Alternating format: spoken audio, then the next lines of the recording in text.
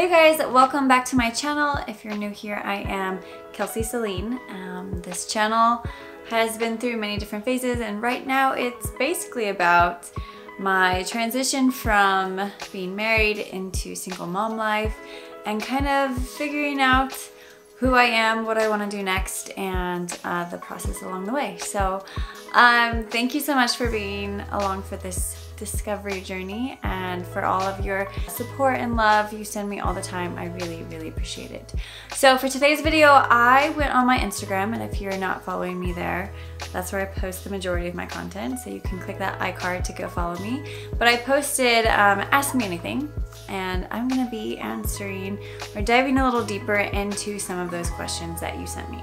First question is from Love My Natty. The question is, where do you get your parenting style from? So I'm not exactly sure what you're referring to. I don't really feel like I have a specific parenting style. The way I parent comes a lot from my own upbringing. My parents gave me a lot of independence and a lot of free will, and I learned my lessons through experiences. And because there was such a strong trust between me and my parents, as I grew older, I really didn't have a lot of rules as like a teenager, and that translated to I had a lot of freedom, but also a lot of communication.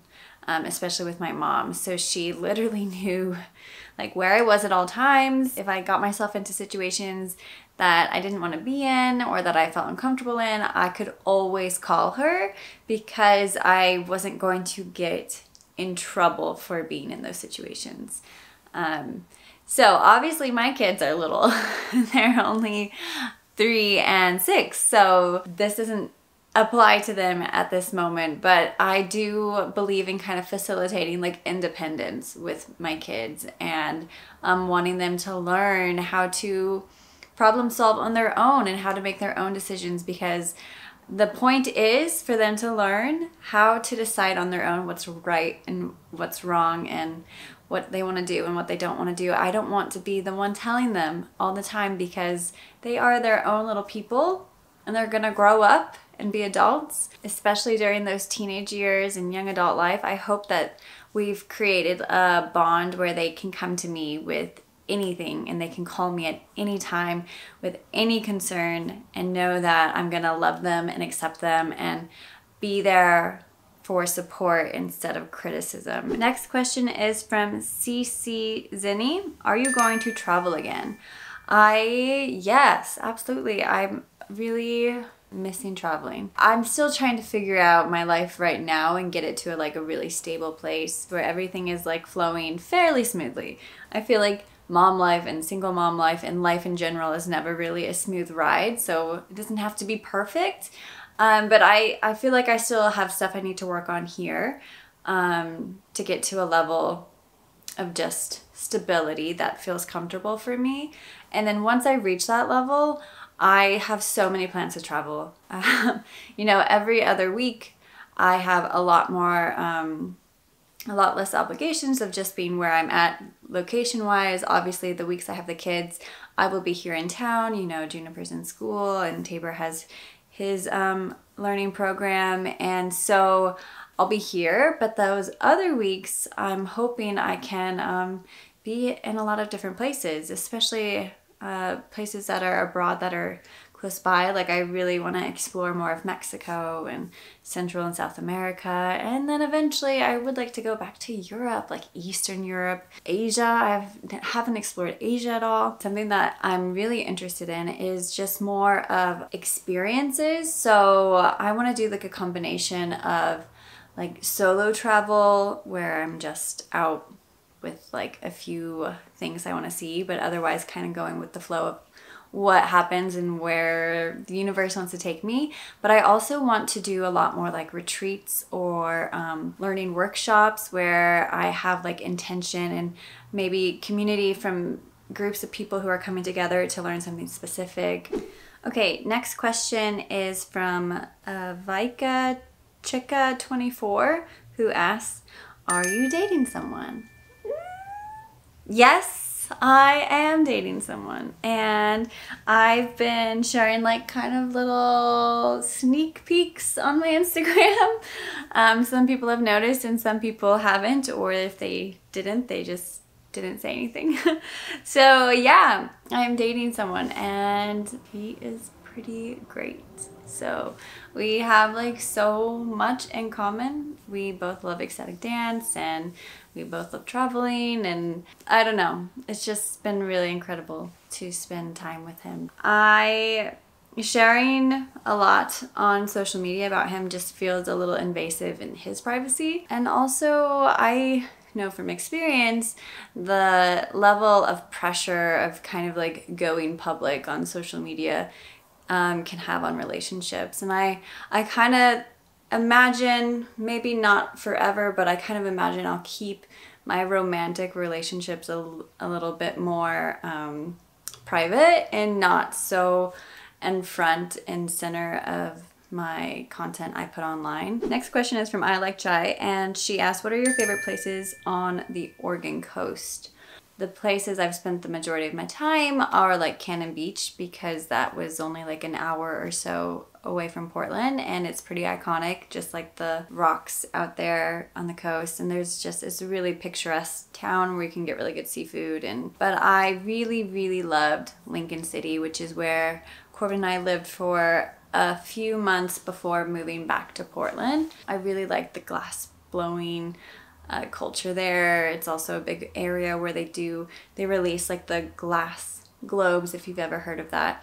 They have like these hand-blown glass globes, and I think it's every year they release like a whole bunch, and then people find them on the beach. There's more like whale watching and stuff nearby in Halem Bay. If I remember, I wish I could remember the exact hike, but there are some just like incredible coastal hikes right there. Another one on the coast I really like is Astoria, of course, because it's just iconic.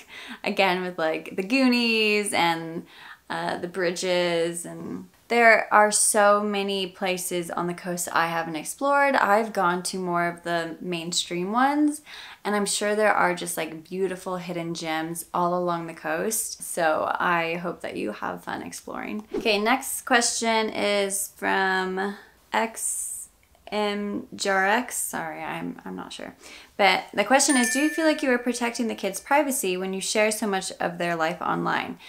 I've been wanting to talk about this a lot, actually, so I'm glad that this question was asked. So maybe you haven't noticed if you're following me on Instagram, but I've actually tried to not make my children the center of my content anymore. And this was a choice I wanted to make before the divorce, right? So I felt like, you know, the kids are getting older, and it was something Corbin and I had agreed once the kids started school that we wouldn't be putting them on social media as much. And I still feel pretty strongly about that, especially with Juniper being in school. And so I know it's something that they're used to and that we've done, and we've created all these videos and content of like family content and travels, and they have like a lot of their life online, and that is not exactly protecting their privacy. And in fact, the family channel will be privatized.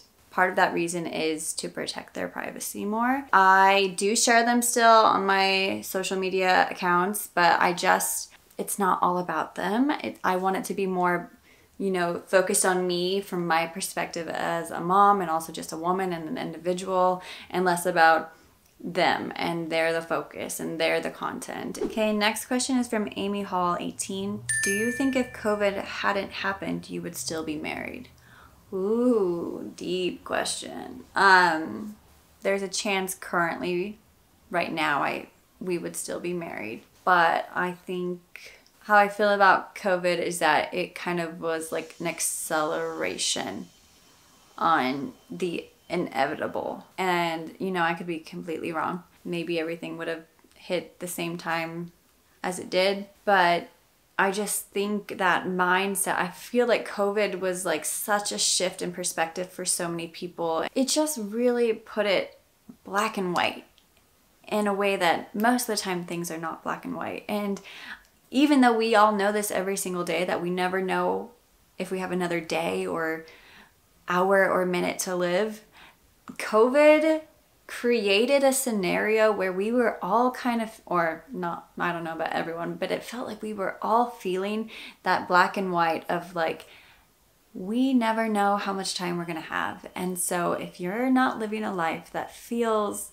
like the one you should be living, maybe you should make some shifts. And part of me feels gratitude for it happening at the time that it did, because even though it's been extremely painful and hard transition, I feel like the ages of the kids, it just seems like it'll be easier for them.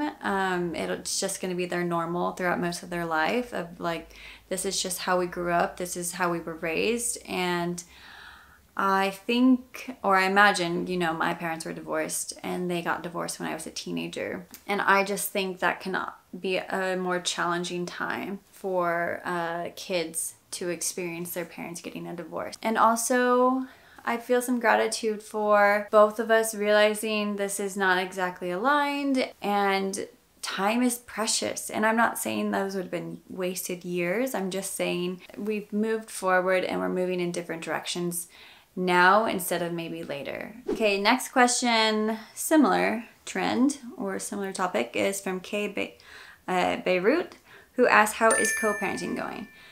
So Corbin and I aren't really co-parenting. We are doing what is called parallel parenting.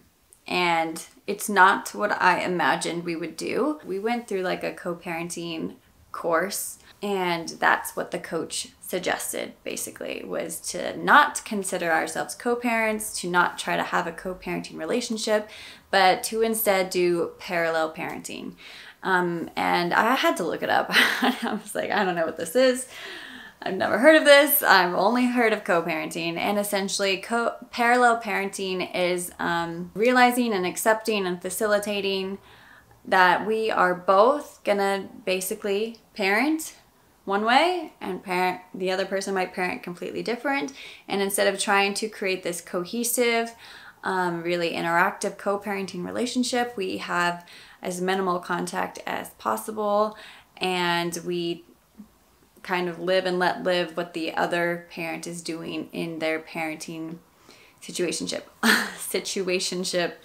I trust him to parent how he feels fit for his situation and his time with the kids, and I expect the same trust and respect for when I have the kids on my time. Not always smoothly. We both have strong opinions on some things, and we try to figure those things out when we can, but overall we try to keep contact between the two of us very minimal.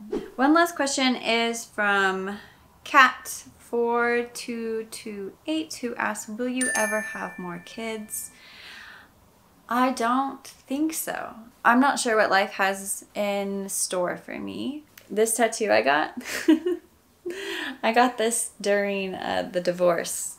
For me, it symbolizes just kind of like having an open hand to the universe of knowing that everything I think I want and I think is the best might not even be what's best. And you know, there might be something else out there that is more aligned and that actually brings me more fulfillment and more happiness. And if I just stay open instead of trying to like grasp and hold onto the things that I think that I want, that I need, that these are so important to me, I feel so much more content. And I just feel like such a sense of trust in something larger than myself, instead of feeling like I have to know all of the answers and I have to figure it all out. And I feel that way about having another child. So those are some of the questions you guys sent me. There are more. I know I didn't get to all of them.